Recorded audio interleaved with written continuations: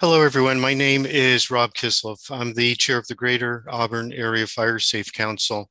The mission of the Fire Safe Council is to promote fire safe practices through outreach, education, program development, and identify ways to protect the community from wildfire. We focus on the areas of Bowman, the city of Auburn, Newcastle, and Penryn. So I want to welcome everyone to our monthly educational forum. Today, our speaker is Cordy Craig. Cordy has been working as the Conservation Project Coordinator at the Placer Resource Conservation District for nearly 2 years. Her role at the RCD spans several different projects, including writing and editing the Forest Land Steward newsletter, assisting the the district forester with large shaded field breaks, and developing and expanding the prescribed burn program. She has also secured funding to start the Placer Prescribed Burn Association earlier this year. Before joining the RCD team, Cordy's received her MS in soil ecology and worked as a wildland firefighter in Colorado and Nevada. We'll have a Q&A session after the presentation, so if you have any questions, please drop them in the chat or the Q&A section during the session. And with that, I believe we can get started. Welcome, Cordy.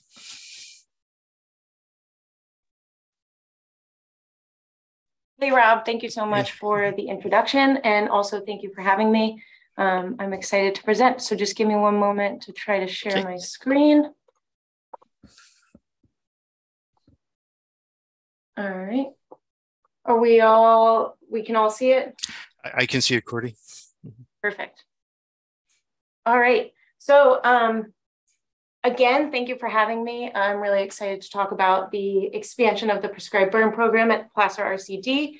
As Rob mentioned, my name's Cordy. I've been there for about 2 years. So before I get into some of the specifics of the Placer County or Placer RCD program, I'd just like to go over a little bit of the history of why fire is such an important tool for our forests. And so, as many of us probably know, we live in a fire-dependent ecosystem.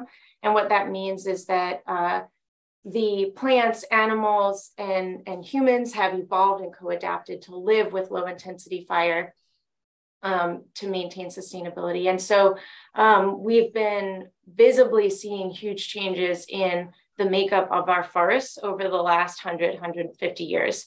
And those changes are due to a combination of climate change, the forced removal of indigenous tribes who have actively managed this land, as well as fire suppression policies. And so the big one that I'll touch on is these fire suppression policies were enacted after the Great Fires of 1910. This was a huge fire that burned more than 3 million acres throughout Montana and Idaho, and had triggered the suppression of fire through the U.S. Forest Service. And they triggered policies such as the 10 a.m. rule, in which fire suppression agencies were strongly encouraged, if not forced, to eliminate any ignitions by 10 a.m. the next morning. And these changes are very visible just from photographic evidence. And so I'll just go through a series of photos. This first one shows a forest in 1909. It's a Western forest. These were taken from the Bitterroot. And we're seeing this really open, herbaceous understory, large, vigorous trees. We can see about a quarter, half mile in front of us. 30 years later, this is 1948, we're no longer seeing that herbaceous understory. Instead, it's covered with needlecast, leaf litter, and duff. We're starting to see a lot more understory growth. Even just 10 years later, 1958, we're starting to see a lot more dead and down trees. More shade tolerant species are coming up. I can identify a couple of cedars, firs in the background, and we can no longer see more than couple hundred feet in front of us. And then even just 10 years later, I would say even 1968 looks a little bit better than 1958, but that's probably due to logging. And we're getting a ton of fuels on the ground. But I think the hardest part about this was when I was making this presentation, the 1968 photo, I looked at it and I was like, that's actually not that bad. And I think that's because what I'm really used to seeing, especially with some of the fuel breaks that we've worked on, And when we go out to recreate in the woods, we're used to seeing forests that look a lot more like this. And so the current state of our forests are incredibly overcrowded and dense. And there are just too many straws in the ground. So if we think about it as if, you know, we're having a milkshake at our favorite ice cream store, that milkshake lasts a lot longer when it's just us drinking it. When we start sharing with 1, 2, 3 of our friends, that milkshake no longer lasts as long. And so that's a comparable analogy to what our forests are going through. There's way too many trees, and there's just not enough resources to sustain all of them. And what this means is that they're incredibly vulnerable to any type of disturbance, high severity fire being one of them, pests and diseases. They're not resilient to drought. And in addition to that, we're getting these really deep duff layers that not only restrict native plant growth and diversity, but also restrict the infiltration of any precipitation that we do get. And so as we're starting to see, with climate change, we're starting to see precipitation come more in the form of rain rather than snow. It's important that we take advantage of that. And so we've been really fortunate to have somewhat of a cool August. And I was out in the field a couple of weeks ago during one of those little spit storms, and I could hear the rain, but I couldn't feel it. And that was just a really important moment and powerful moment, because the canopy is just so thick that even if it does rain, it's rarely making it through the canopy. When it does make it through the canopy, we have these really thick duff layers that are preventing that water from entering the soil. So again, I identified that with all of these trees in the ground, it's creating a huge increase in competition, and it's also really increasing tree mortality. And so I know that many of us maybe have driven north on 49 or out through Forest Hill, and we've seen this firsthand. There's large patches of bug kill. And this table is from the California Tree Mortality Task Force, and it's a little bit outdated. But I've looked at some of the current numbers, and they are increasing as far as tree mortality. There are programs at the RCD, if you're interested, that address some of the tree mortality, but I won't go into those. And so what I thought was interesting about this was a recent paper actually came out from the Stevens Lab in Forest Ecology and Management. And what they identified was that really high intensity fire behavior that was observed at the 2020 Creek Fire was not predicted by their fire behavior models. And part of the factors that influenced that high intensity fire behavior was the extensive tree mortality from bark beetle. And so being able to address tree mortality and make our forests healthier and improve all around forest stewardship can help ameliorate a lot of these catastrophic fires that we're experiencing.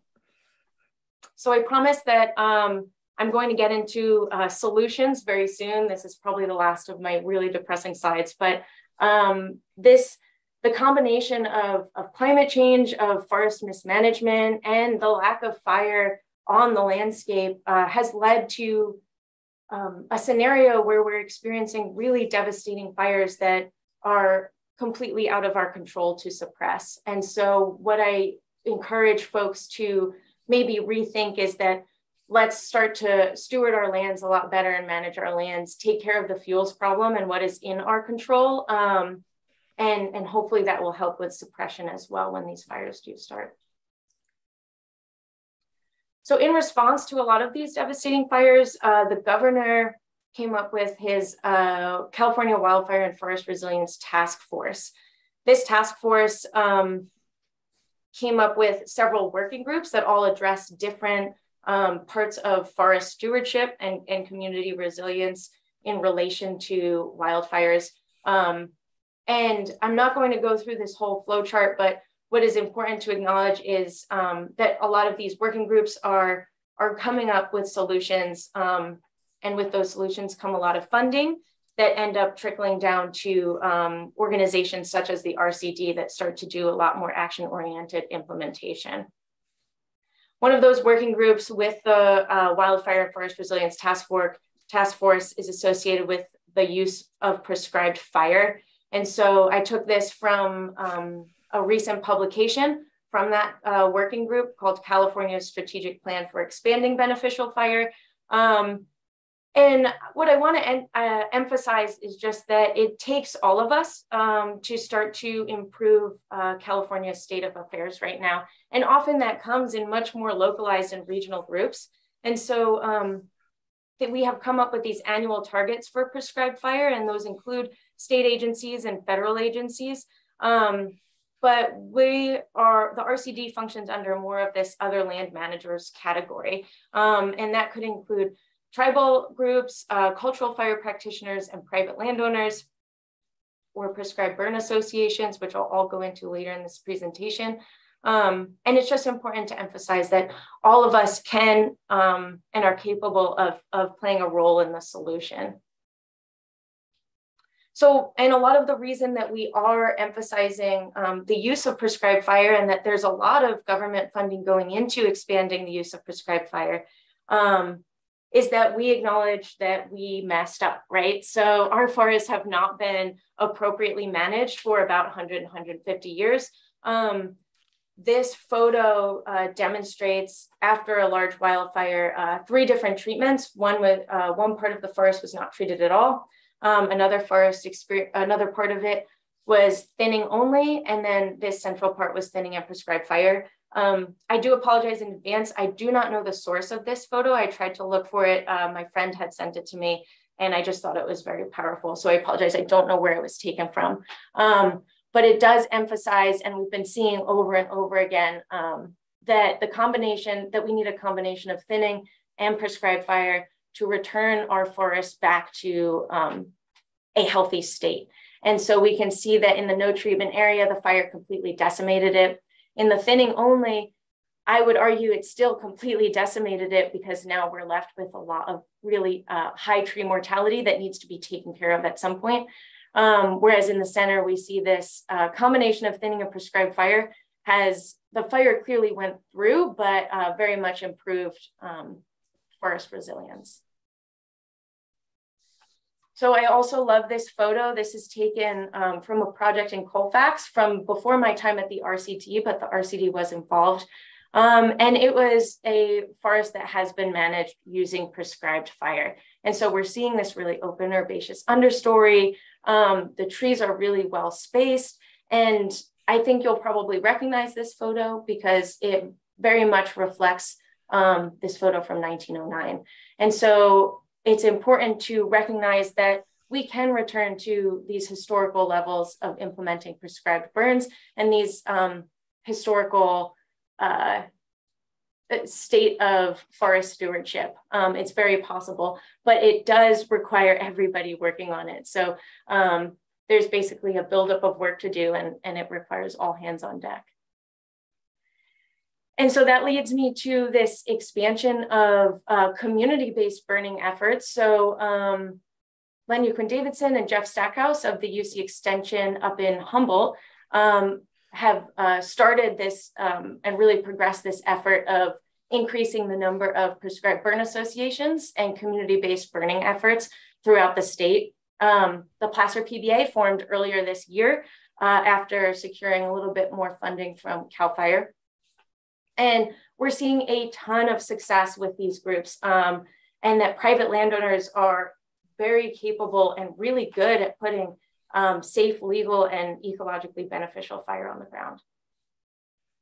And this is just one of the success stories. So some of you may have seen this video already. It's really powerful. If you haven't, I encourage you to look it up. PBS did a story a few months ago where they interviewed one of the landowners up in Plumas County. He was a landowner that lived in Greenville, California, one of the towns that was very much devastated by the Dixie Fire last year. And this landowner was a part of the Plumas Underburn Cooperative, which is a really successful prescribed burn association based out of Quincy. And what he did was he has been managing his land for the last few years, all community led, has put good fire on the ground himself. And when the Greenville fire, or when the Dixie Fire came through, his structure was spared and his property was spared. And that's not only important as far as an economic benefit for the community, but it's also really important for forest stewardship, for wildlife, for native plants. He's essentially created a biodiversity lifeboat for that area. So his trees now have potentially could produce more seeds that could help reforest it, as well as creating browsing ground for wildlife or a safe haven for wildlife going through the area. And so all of this is to say, is just to say that this information has influenced the prescribed burning on private lands program. So about 2 years ago, CAL FIRE provided the RCD with funding to identify barriers to and solutions for increasing the pace and scale of prescribed burning in Placer County. And this has been an incredibly important partnership between the United Auburn Indian Community, Todd's Valley, Miwok Maidu Cultural Foundation, NRCS, and the Placer County Air Quality Control District. So all of these agencies have provided a lot of support to the RCD's efforts of increasing pace and scale and training a lot of folks in Placer County to put more fire on the ground. And so I will kind of walk you through this little bit of a noisy graphic, but overall, the graphic is just trying to identify where this program succeeds the most and kind of how the RCD has found its niche in Placer County and helping to implement more prescribed burns. So on the y-axis, we have several different factors that influence the complexity of a prescribed burn. That could include topography, any type of preparation, values at risk, if there are structures or anything in the unit. And then on the x-axis, we have just this simple spectrum of complexity, ranging from very low to very high. And what we're trying to demonstrate here is that private landowners really, really shine in this very low to low complexity framework of prescribed burning, where we can essentially take advantage of a lot of these postage stamps of properties that have done really good unit prep. So they've reduced their ladder fuels. They've reduced a lot of the fuels on the ground. They've removed them. They've conducted the prep. They're burning during the winter seasons. And we can take advantage of these. Private landowners also benefit because they don't function under the same agency restrictions. So there's a lot less red tape. There's a lot less bureaucracy that's restricting their spontaneity. So often a lot of the complaints with prescribed fire is validly the weather, and the weather's hard to come by, and the weather happens on weekend. The good window happens on a weekend, or the good window happens after working hours. And this is where private landowners can take advantage of that type of spontaneity and you know, call their neighbor up and ask for help and burn a quarter acre even. And we're starting to see that happen. The issue is that the primary barrier that landowners have identified to the RCD is that they know that prescribed fire is good. They're really excited about the application of fire, but they feel that they lack the knowledge, skills, and confidence to do it safely.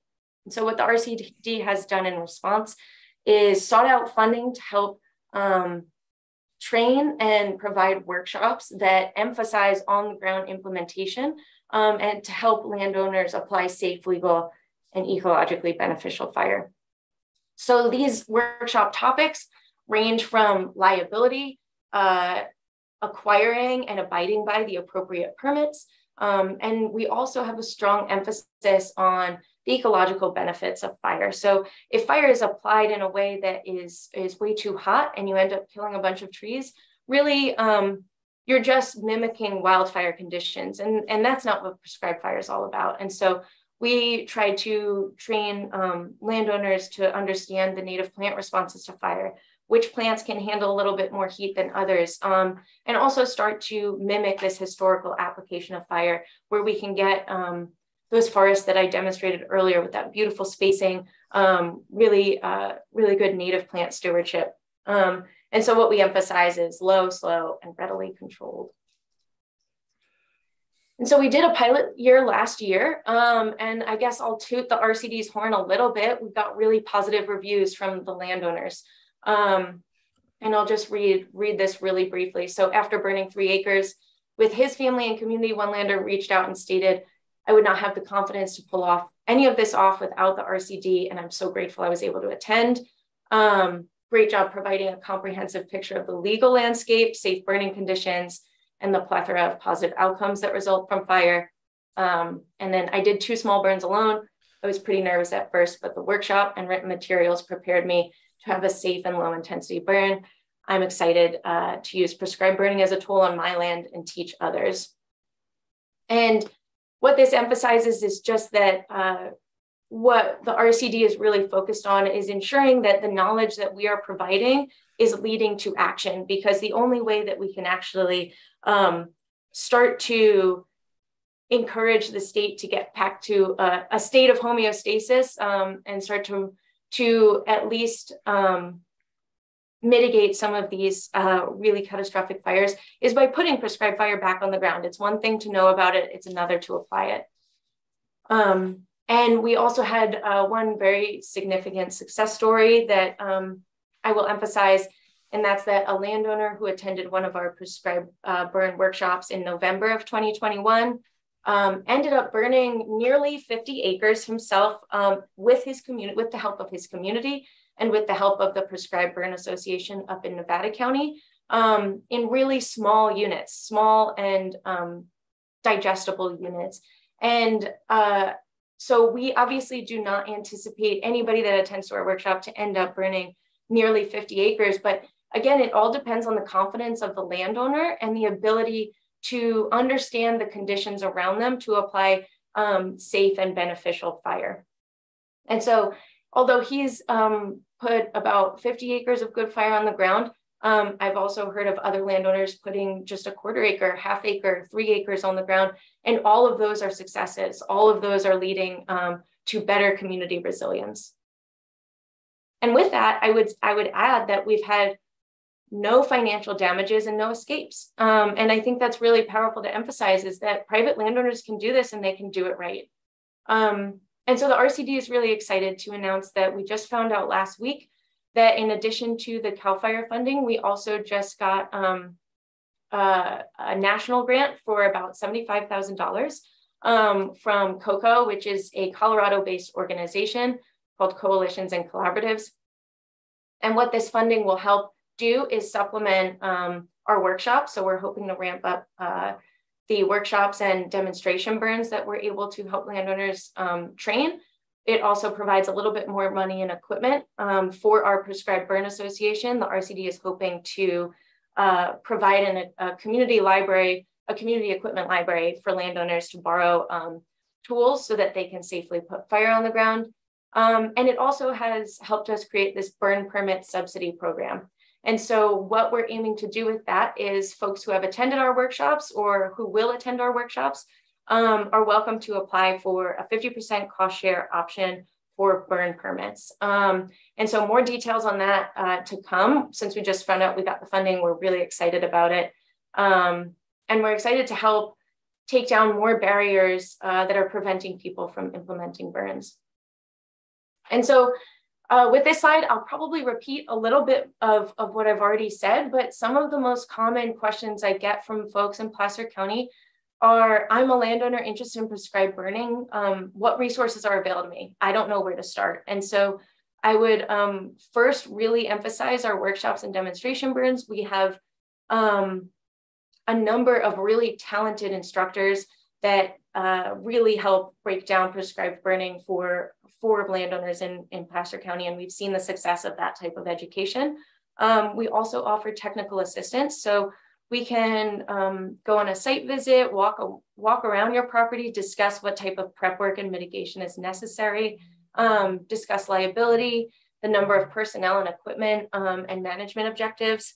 We also are happy to assist with the permitting process. So a lot of people identify confusion with that. And also help with writing burn plans or discussing what burn plans are. The RCD is also happy to do neighborhood specific presentations. So a lot of my job right now is really emphasizing the outreach and getting the word out that the RCD is here and we're here to help. And so I can if people are interested in having me do a presentation with a Firewise community or something like that, please feel free to reach out. And also, so the Placer PBA, which just got off the ground in January, and which we're actively trying to get more funding for tools and equipment. Being a member of the Placer PBA means that you're first to find out about a lot of these workshops. You have access to the PBA equipment library, which would include things like anywhere from bladder bags to hand tools to drip torches to a water tote and a Honda pump. And these are all things that the RCD right now is working on acquiring. So in addition to that, the goal is to have the Prescribed Burn Association function on its own. So the RCD recognizes that soft money runs out and we are primarily grant funded. We want to essentially mimic the idea of you catch a man a fish, you feed him for a day, but if you teach him to fish, you feed him for a life. So what we want to do is we want to train landowners how to use prescribed burning so that they don't need us in the future. And what we'd like to emphasize is that we can burn 1 million acres and achieve that 1 million acre roadmap that the governor identified by training 1 million landowners to burn 1 acre. And so we're doing the same. It's just like eating an elephant. You eat it one at a time. And this feels like an overwhelming problem. But when we start breaking it down and giving people and equipping them with the skills and power that they need to help, people show up, and landowners do a great job of doing that. And so I'll say that last year, between Placer and Nevada counties, about 100 acres have been successfully burned by landowners. And that's just a really impressive number. So with that, I kind of sped through it. I'm a bit of a fast talker, but thank you so much for having me speak. I'm happy to address any questions, and I encourage anybody to reach out to me at the email listed here, cordy@placerrcd.org. If you have more questions, if you need clarification, or if you're interested in finding out what other programs the RCD has to offer. Hi, Cordy. Thank you very much for that. We do have a few questions. First question is, what are the homeowner insurance implications of using prescribed fire? As far as insurance implications, the insurance company it is your legal right as a California landowner, if you abide by the Public Resources Code, to put safe fire on the ground. And so there are no insurance implications. They won't bite you or increase your rates if you're using prescribed burns. That said, if you're asking more of a liability question, which I'm not sure if the participant is, but I can go into that if that's helpful, Rob. Okay. All right. Let's see if we'll get any clarification on that. In the meantime, another question that came up was, what's the best way for loan owners to get in contact with the RCD for workshops and training, and maybe if there's if there's anything in regards to related programs that the RCD does that you'd like to share with us? Yeah, so the best way to reach out is either contact me directly via email. If email isn't your thing, just call that number on the bottom. It's 530-390-6680. And that's just the generic line to the RCD. Somebody will answer and direct you to whatever person knows most about the program that's being offered.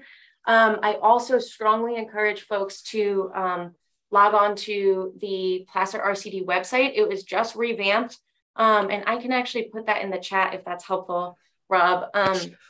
And so the website used to be very, very janky. And that has been a big thing at the RCD, is that like we look like we don't know what we're doing. And so the website was just revamped, and it's beautiful. And so there are a lot of really good options for landowners that talk about our program offerings. If you're interested specifically in the prescribed burn program, I encourage you to reach out directly to me. Okay, great. Also, lastly, the earlier in the chat I put together the link on the Landowners Learn to Burn site. So perhaps if you could say a couple of words about that and what's available there. Yeah, absolutely. So thank you for putting that in the chat. That actually was a great video that UC Davis put together for us. So UC Davis has been putting together a crew for fire monitoring, and their crew is going around the Sierra foothills, around the state actually, to monitor the benefits of prescribed fire. They reached out to the RCD and they have attended several of our burns. They brought a film crew on one of those burns, and they just do a great job of really capturing what the RCD is trying to do. So I encourage folks to watch that video. And it's all about training private landowners who have no fire experience whatsoever, and providing them with the tools and equipping them with the resources to put beneficial fire on the ground. Great. Well, thank you very much, Cordy. Really appreciate the time and the information here. I'd like to share one item here as we close.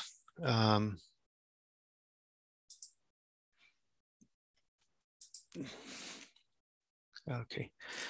So in conclusion, our next educational forum will be September 9th, again, Friday at noon. And our speaker will be Dave Atkinson. September is National Preparedness Month, and Dave is with the Placer County Office of Emergency Services. So I hope he'll be talking about disaster preparedness there, particularly as it pertains to wildfire. If you'd like to stay in touch with the Greater Auburn Area Fire Safe Council, please email us at the address on the screen here and ask to be put on the mailing list. You can also visit our Facebook site, also shown here. We'll be providing upcoming notices, for upcoming sessions through both the mailing list and the Facebook group. This presentation, as well as others, will be available on YouTube through the Auburn City channel as well. And additionally, we do welcome all to attend our monthly meetings, which are held the third Friday of the month at 9 a.m. at Auburn City Hall. With that, thank you, everyone. Really appreciate the attendance, and have a great weekend. Enjoy your day. Also, Rob, real quick. Yes. Oh, yes. I just added in to a message to you, if you wanted to share it with folks, that PBS story that I referenced in my presentation. Just in case folks are interested in seeing it. Okay, great. I will make sure we put that in the chat for everyone here. And also, we'll get that out through our communication channels as well, as we promote the recording of this. So they'll be able to have access to that information as well. Great. All right, so thank you, everyone, and have a great day.